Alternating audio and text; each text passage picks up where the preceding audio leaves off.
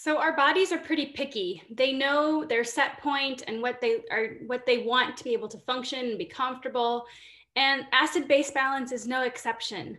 The body has a very specific pH level that it likes to be, and anything outside of that can cause a lot of calamity in the body. So today we're going to be talking about acid-base balance, how to identify it, and what to do about it. Go ahead and grab both your Giddens and your Davis text today, and you'll also need version B of your concept study guide. Here's a list of the objectives that we're going to accomplish today in our lecture. You can pause here if you want to read these out or write them down for yourself. So let's go ahead and get into it by just defining this concept. What is it? And kind of describing what this concept means. So acid-base balance is really about the balance of regulating the pH, the acidity of body fluids. And there's two kind of key players in this. There's carbon dioxide, which is an acid, and bicarbonate, which is a base or an alkaline. And these two components really play into helping us regulate the pH of our body fluids. So when we're talking about key terms, acid is produced through the processes of cellular metabolism. And so we have extra acid that grows and is produced by our bodies, and we need to be able to do something about it. So acid production is one key term. Acid excretion is the removal of that extra acid from the body. And acid buffering is when there are processes in place where the body kicks in other components to neutralize the pH in the body with things called buffers. Now, in terms of scope of this concept, we want to remember some kind of main numbers here for acid base. And the first one you need to know, and it's very important, is what is the normal pH for the body? Well, the normal pH for the blood is 7.35 to 7.45. And so our optimal pH acid-base balance right in the middle, because we don't want to teeter-totter, right, is that optimal pH of 7.35 to 7.45. Anything less than 7.35 is considered acidic, and anything greater than 7.45 is considered alkalotic or alkaline. Not only is the pH going to be normalized at 7.35 to 7.45, but the carbon dioxide and the bicarbonate are also going to have normal levels, and we'll get into those ranges in a minute. So acid-base balance is considered the norm. That's what we would expect in a well individual.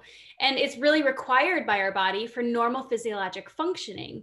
And it indicates homeostasis. Remember, our body has a set point. It's very comfortable in terms of temperature and acid base and all of these different ways that the body is comfortable. Acid-base balance is no exception to that. Now, an acid-base imbalance can develop as a complication from another underlying condition. An acid-base imbalance is never considered normal, but you might expect an imbalance if there's certain specific chronic conditions present. So let's talk about the production and excretion of acid in our body. So cellular metabolism produces acids, and then these acids have to go somewhere to be excreted. And they're excreted in two different ways. We excrete them through carbon dioxide, through breathing out carbon dioxide in the lungs. And we can excrete it as hydrogen ions excreted through the kidneys. So metabolic acids go through the kidneys for excretion, or carbonic acids go through the lungs for excretion. So really the two key players in terms of organs when we're talking about acid is the lungs and the kidneys. So when we're talking about the lungs, we're talking about the respiratory system and its involvement in excretion of acid or retention of acid. And we're measuring this by the arterial carbon dioxide level, the PaCO2, which is considered an acid. And then in terms of the kidneys, we're talking about metabolic function and the retention of bicarbonate, which we would measure by arterial bicarb levels, HCO3.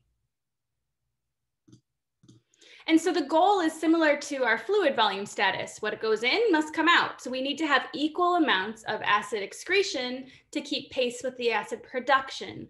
And when that happens, the buffer systems in our bodies are not overwhelmed, and we're able to maintain a normal pH of 7.35 to 7.45. Now, acidosis occurs when that serum, that blood level pH is below 7.35. And it can be caused by a few things. We either have too much acid that we're holding on to, or we're releasing too much base. And either way, we've got a teeter-totter effect. And so we can have a respiratory acidosis where we're retaining carbon dioxide. We're not blowing off of enough carbon dioxide. We're keeping that CO2 in the body, increasing our acid. Or we can have a metabolic acidosis where we're getting rid of too much bicarb. And bicarb is an alkaline, it's a base. And so if we're getting rid of too much bicarb, then we have too much acid by default because we don't have enough bicarb to keep up. So again, we're talking about that teeter-totter effect where our excretion of acid and our formation of acid are not matching up. Now, alkalosis on the other side is when we have too much base and our serum pH goes above 7.45. And again, we're going to have a teeter-totter effect, but for a different reason. We either are retaining too much base or we're losing too much acid. So respiratory acidosis, we're blowing off that CO2 or getting rid of too much of that carbon dioxide. Or a metabolic acidosis, we have this increase in bicarbonate. We're not getting rid of enough of that bicarbonate, we're retaining too much of it, and so we have too much alkaline in our body. So here's a chart from your Giddens text that really shows these different kinds of acid-base imbalances that we can have. We can have acidosis, where our pH is too acidic, less than 7.35, or we can have an alkalosis, where the pH is greater than 7.45, and either way, they can be caused by the respiratory system, by the lungs, either retaining or getting rid of too much carbon dioxide, or it can happen from the kidneys, either retaining or getting rid of too much bicarbonate, that base. Now we have this compensatory responses to this acid-base imbalance. Remember that either the lungs or the kidneys are the primary driver or organ involved in this acid-base imbalance. And the other organ doesn't really want to get involved. So the kidneys and lungs can temporarily compensate for the change in pH. In other words, when the lungs are doing something funky, the kidneys are like, you know what, just leave me out of it. I'm just going to keep doing my thing. I'm going to keep excreting bicarb the way I'm supposed to, and I'm just going to stay out of it. Don't drag me into this. I'm minding my own business, okay? But the lungs can do the same thing. Kidneys, I don't know what you're doing down there, but you know, you're off base, but I'm just going to keep doing my thing and breathing off my CO2 and maintaining that. But after a while, the other system gets involved and like, I don't know what you're doing, kidneys, but like, I'm going to start taking over because you're not doing your job.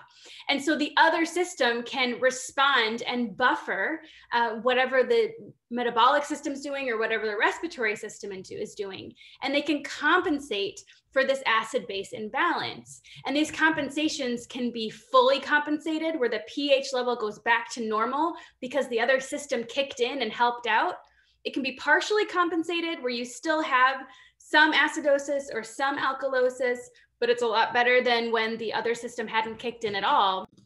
Or you can have an uncompensated respiratory or metabolic acidosis or alkalosis where the other system is not getting involved. They are minding their own business. They are not trying to compensate for the system that's out of whack.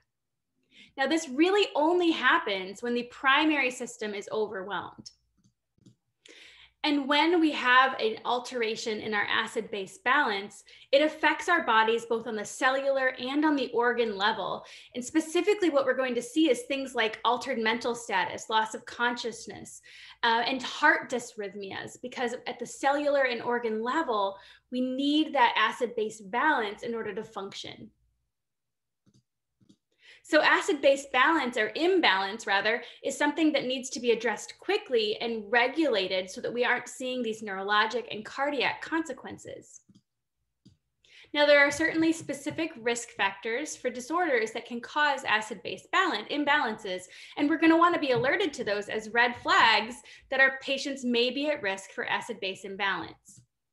And so there's really, the risk factors are going to be related directly to the causes of acid-base imbalance. So anytime there's any imbalance in acid production or excretion, either from a respiratory cause or metabolic cause, we're going to see our patients at risk for acid-base imbalance.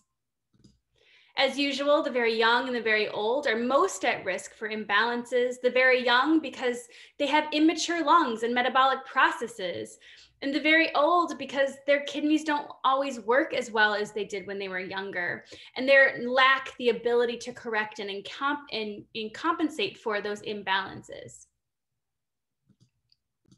So in order to know when an individual has an acid-base imbalance, we have to be able to understand how to interpret an arterial blood gas. But that is going to be for part 2 of our lecture, so I'll see you back here for part 2.